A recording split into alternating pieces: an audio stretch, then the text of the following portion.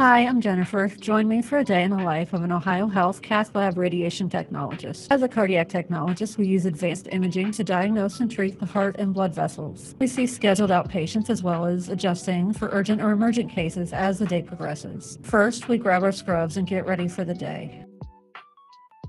We start with a quick team huddle to review the schedule, assign roles, and make sure everyone is on the same page. It's also a great time to connect as a team. Before we dive in, we spend a few minutes doing an in-service. Continuous learning keeps our skills sharp and ensures we're always providing the best care. Next, we set up the rooms, turning on equipment, checking supplies, and making sure everything is ready for our procedures. I'm scrubbing for our first case, so I set up the sterile tray and make sure everything is set for when the patient arrives.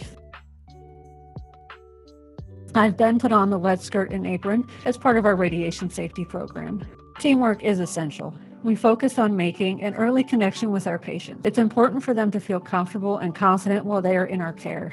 We work closely with the cardiologist to assist in obtaining diagnostic images, as well as fixing blockages or even assisting in the insertion of life support devices.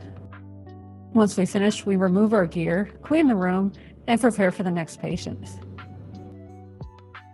Today, we are having a team lunch, so it's time to refuel. My role for the next procedure is charting. I keep detailed notes and update the care team. Clear communication ensures every patient gets the best care.